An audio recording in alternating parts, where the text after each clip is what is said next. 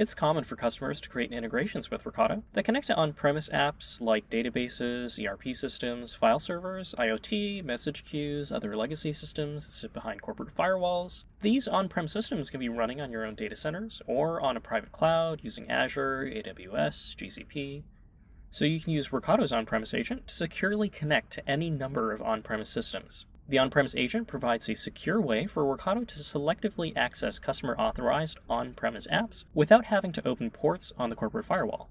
This significantly reduces the surface area and risk of security attacks, making your InfoSec teams happy.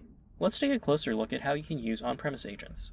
Go to Tools, On-Premise Groups, and create a new group. To set up an agent, just go through the wizard and follow the instructions.